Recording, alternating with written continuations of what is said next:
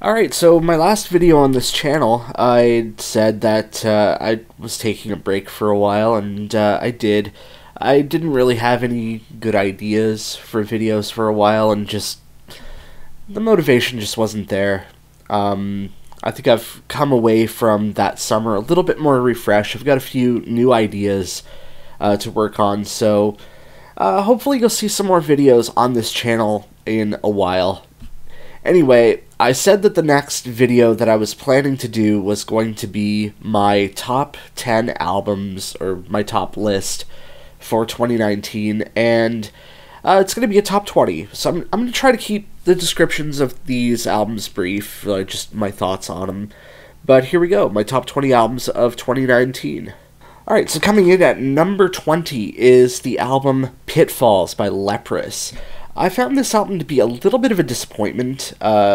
Way too many ballad, softer tracks, not really anything too heavy. But there are still a couple really good tracks near the end of the record, and I really gotta give them credit for, the last track especially. The first 2/3 of that last song are absolutely massive. Number 19 goes to Coldplay, Everyday Life. Now, I'm as surprised as you are. I mean, Coldplay, they're not really a band I typically check out, but I found this album to be really surprising. A bit of a concept record. It shows the band kind of experimenting with different genres, and I really liked the track Arabesque, which has a really killer saxophone solo on it. I really dug the album. It's structured very well. It has a little bit more going on for it than a typical Coldplay record, and I really enjoyed it. Number 18 is Tool's Fear Inoculum. I wasn't as impressed with this album as a lot of people I know were. I found a lot of the riffs to be kind of stock, but I did enjoy the record. I thought it was a good record, but it did feel a little like we waited 13 years for this. Number 17, Jordan Rudess, Wired for Madness. There is some really good material on this record. The title track, especially that last bit of the first movement of it, that was released as a single, absolutely perfect. The rest of the album kind of has some meandering moments that lose my attention, but there's just some really good prog. It's a little bit more in the vein of something like Emerson, Lake and Palmer than Dream Theater. And I think this is the Jordan Rudess album that's got the most sort of promotional backing behind it, so it's definitely something that I think if you're a Dream Theater fan, you should really check it out. Number 16, Baroness, Gold and Grey. I was also a little disappointed with this record, but I think I like it more on every successive listen than I did with the Leprous album. I found that there's some really good, solid riffs on this record, some really good tunes, and, a few interludes that are kind of useless. But overall, Baroness's Gold and Grey is a good record. The production's a little iffy, but I still think it's a good record. Check it out. Number 15 is the only EP on this list, and that goes to The Contortionists' Our Bones. I wasn't too sold on this EP at first. I thought it was kind of a little too mainstream, and I was disappointed by it, but the fact that I'm going to be seeing them live with Devin Townsend and Haken next year, I listened to it a little bit more, and I found myself really appreciating the songs on it a little bit more, particularly the track Follow. Still not too sold on the Smashing Pumpkins cover, but I still think that as far as EPs go, this is pretty good. It's about in line with their work on their previous album, Clairvoyant. Number 14 goes to Korn, The Nothing. I really like this record. Korn has been kind of getting better since the return of guitarist Brian Head Welch, and I really find that this is the best album they've done since his return. In fact, since before that. There's some really good melodic stuff on here, some really heavy stuff, and given that this is sort of a grief record with regards to Jonathan Davis's wife passing away, you can really feel some of the emotions on this record, and especially one of the songs on this record, if I can't remember the title of it, I'll probably just put it down there after, but I listened to it on my way down south to check out King Crimson live, and I had a cry to that song. So, number 13, Opeth, Incauda Venenum. It's definitely the heaviest record Opeth has done since they abandoned the death metal side. They did really kind of bring forward the guitar riffs again. And I feel that this is kind of the album that if you're an Opeth fan but kind of lost touch with them from Heritage on, this might bring you back into the fold a little bit more, but, you know, no guarantees. Still all clean vocals, except for, like, a second of a shout in one of the songs, but I think this is probably their most cohesive, coherent record that they've done since Heritage, and I really enjoyed it. Number 12, Neil Morse Band, The Great Adventure. I compare this album a lot to The Astonishing by Dream Theater in that it's like a double record, it's 2 hours long, and it is a little samey, and I got a lot of flack on my review for this earlier this year for saying that, but make no mistake, I really love this record. There's some really good songs on it. I think the song Welcome to the World is like, that's the chorus of the year for me. It's such a good, powerful chorus. Title track is really catchy too. And it's just one of those albums that, like, when you put it on, you let it play. It is a ride. Unlike The Astonishing, which just really kind of, you tap out before the first disc is even over. And this one, I can sit through and listen to the whole thing, which is really cool. Number 11, Periphery 4, Hail Stan.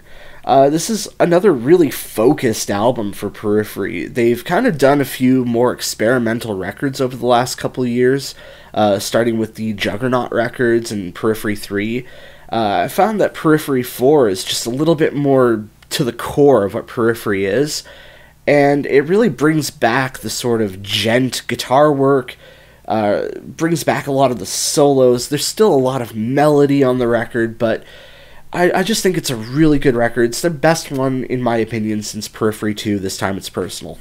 Number 10, I actually had a review for this album finished after my last video, and I didn't actually post it because I wasn't too happy with how the video played out. And this is from a local artist, Kevin Kloss, In Deep.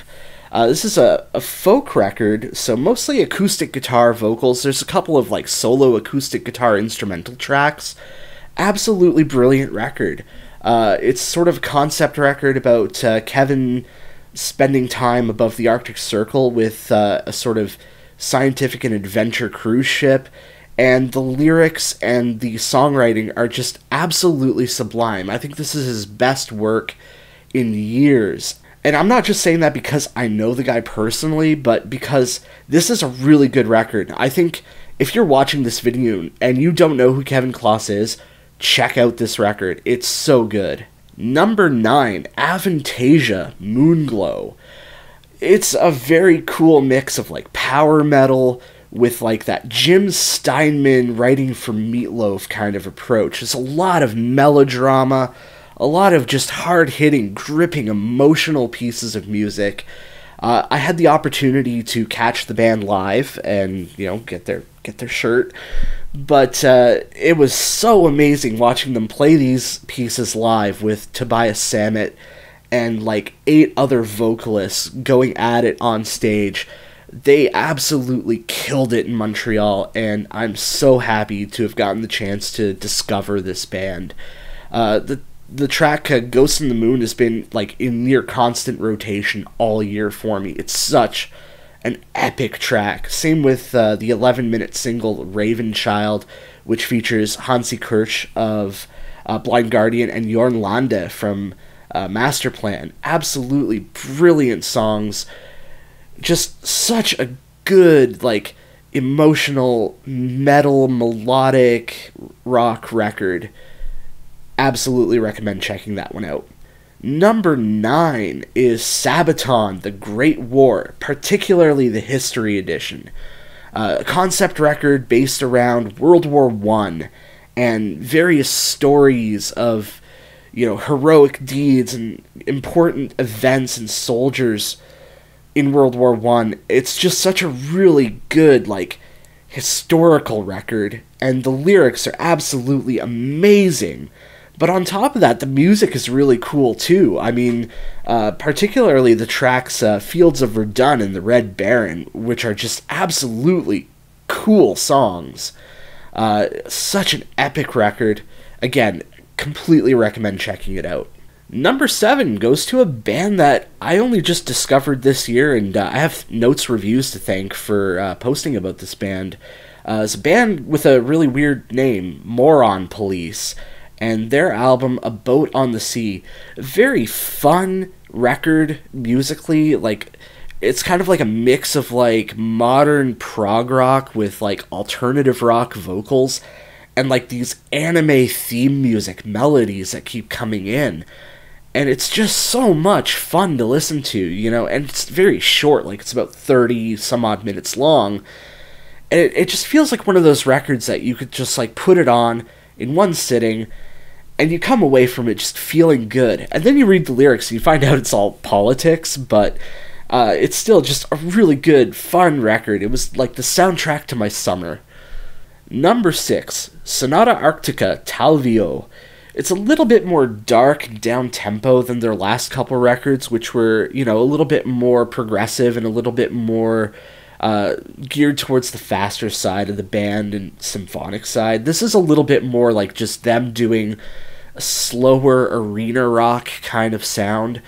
But there's some really, really good songs on this record. It's a little bit more focused. It feels like the band kind of went, okay, let's get back to the core of what Sonata Arctica is now. We're not trying to appeal to the fans who want another Ecliptica or a Unia kind of record. We want something that's a little bit more contemporary for what we're doing now, but we still got to focus on what we're doing. And that's what Talvio is. And it's just a really good record. Number 5, Voyager, Colors in the Sun. I started really appreciating like synthwave music recently, and I find that this is like the band that seems to most effortlessly blend it with, you know, the kind of prog metal leanings that I go for. And a couple of the tracks on this record I'd been listening to for months before the record came out because they had released them as singles, like Bright Star, Colors in the Sun. Just really good, like very 80s atmospheric kind of prog metal, and it's something that I've always kind of missed in prog metal over the years, and you know, I've discovered recently with bands like The Contortionists. But Voyager does it in a very like uplifting kind of way, and their mix of like that 80s synthwave sound with like the more uplifting kind of prog metal and even like contemporary gent sounds, they just absolutely did a wonderful job on that record, and it's one of my favorite records of the year. Number 4, Glory Hammer, Tales from the Galactic Terror Vortex. What an epic record.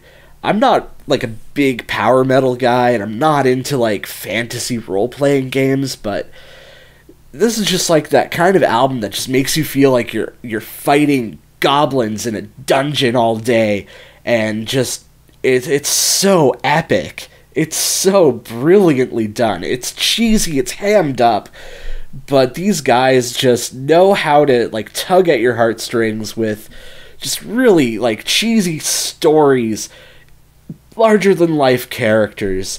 It's just such a brilliant record. I'm so happy that my girlfriend showed this band to me because they are just so brilliant.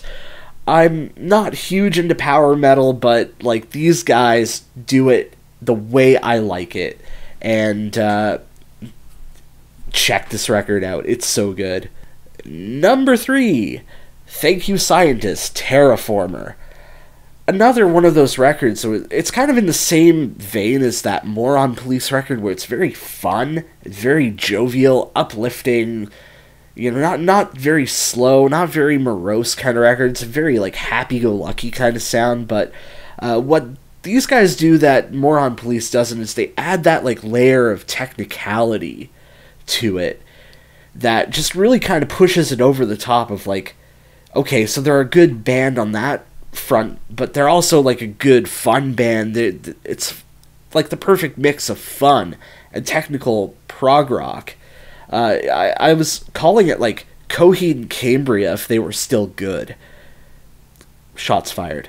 But the title track, that guitar solo, like, when Tom Monda is playing that guitar solo, I'm just stank facing the whole time. Like, it's just so amazing. It's inspiring me to take an old guitar neck I've got and defret it, because I want to do that. Alright, number 2, Dream Theater, Distance Over Time.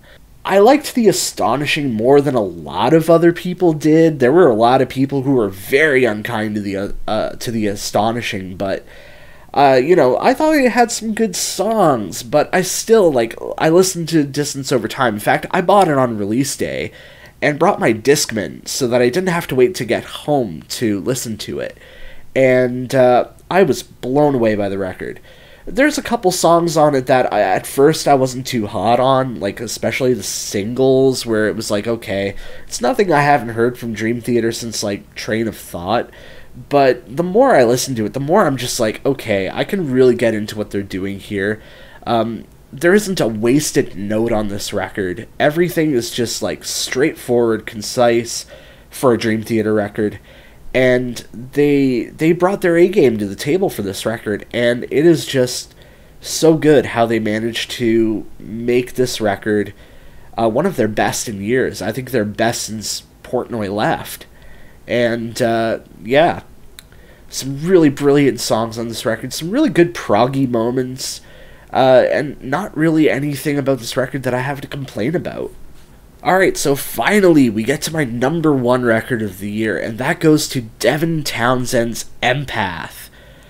What a ride! I mean, I've always loved Devin Townsend, and he's always brought something special to the table that transcends genre. I mean, yeah, he's great in the prog metal genre, but he's just a great musician all around. I mean, I have friends who don't much care for prog rock, and they hear like Devin Townsend, they're blown away. The number of like reaction videos to like his vocal style just blows people away, and it's like you can really see that on Empath, that he's just like putting himself out there as much as he can on that record. He poured himself into that record, and again, there's not a wasted note on that record. At first, I didn't really care for the track Borderlands, but it grew on me, and now it's one of my favorites. And the 24-minute epic at the end, Singularity, pardon my language, but that track fucked me up. Like, I couldn't believe what I was hearing when, especially when Steve Vai's guitar solo comes in at the end. Like, I damn near broke down during that song. And the rest of it, too. I mean, Hear Me is such a heavy track. Why is so hammed up, but just, like, it just fills you with so much joy.